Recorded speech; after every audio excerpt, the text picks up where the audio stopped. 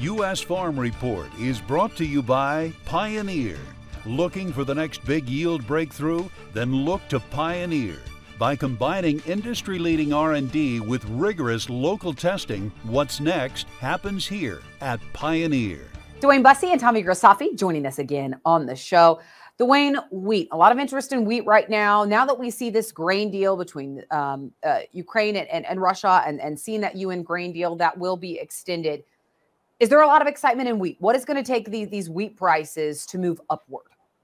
I think it's going to take some time. And honestly, I think right now we're looking at kind of a bearish market and a market that'll really struggle to rally until maybe next spring. We've got a winter wheat crop in the U.S. that is in very poor condition right now. And you get up to my area, some of it just didn't even germ. So it'll actually be probably just under in the spring. So I think it's going to take some time to get a bullish story in that wheat market yet. You know, next spring, if we don't raise the crop here, it still becomes a bullish thing. But like to Tommy's point in the last segment, you know, it's at good prices. And if you're planning on planting more wheat because of these high prices, you better take some action too. Tommy, when you look at some of these outside markets, I mean, you look at how inflation and crude oil prices and just everything that's impacting our commodities here in agriculture. What are the signals that you're watching and what is it telling you about commodity prices, not only in the months ahead, but as we head into 2023? Great question. Well, thank you that we have a futures market and we can trade crude oil for multiple years. The commodities markets are telling us, or at least the government, the Federal Reserve is telling us they are going to do what it takes to smash inflation. So looking back at a CPI number, a PPI number from the last week or a few weeks, inflation's starting to come down. A couple components of inflation, obviously wage inflation, but price inflation of goods. And you're starting to see the whole commodity backlog lessen up. The ports in LA said they had their slowest month in October in 12 years. So remember a year ago when there was just hundreds of ships backlogged. So the backlog of commodities is stopping.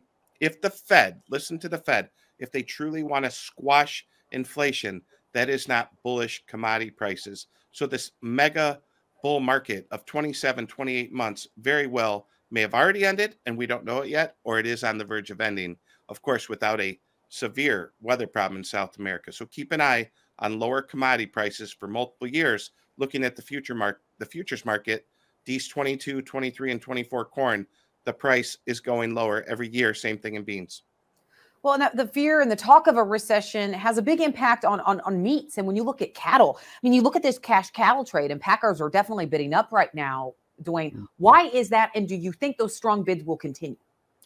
Yeah, I think they will continue. I think packers are actually paying up for cash cattle because of what they see in the future. I think they see a fairly tight supply, and I think they see a higher market, which, you know, kind of counteracts the if we're going into a recession in 23. But, you know, maybe every recession is a little bit different than the past one. But, you know, we liquidated a lot of herds here the last couple of years, at least the size of the herds in the upper Midwest. Montana's down sharply, Texas, the Southern Plains. We've had this cattle on feed report that's been higher until recently because we've been bringing more cattle in all the time. But now, you know, if we start to get some rains in 23 and people want to build these herds back up, you know, then they'll hold heifers back and this market will really take off. I think packers are going to keep paying up because I think demand's very strong, and I think export demand will be good in 23 as well. Tommy, you mentioned watch the Fed and keeping a close eye on that. But which commodity of all the commodities that you're trading do you think poses the biggest risk?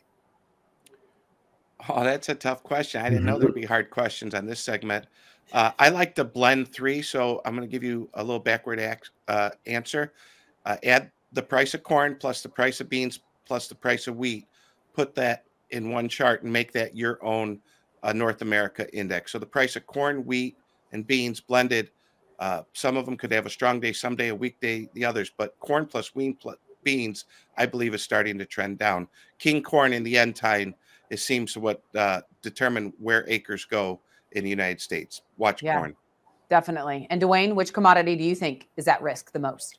I love what Tommy said there. That's a neat way to look at it when you add those three together. But, you know, we're tight for a reason because of our old crop stocks, which are just recently new crop, are still tight. And we still need to plant this crop next year. We need to gain some acres from my area, the prevent plant area. And weather's still king out there. So I'm not quite the bear yet, but I do agree with Tommy that the year 2023 will probably be the year of a hedger. All right, thanks. We need to take a quick break, and then we'll have much more right here on U.S. Farm Report.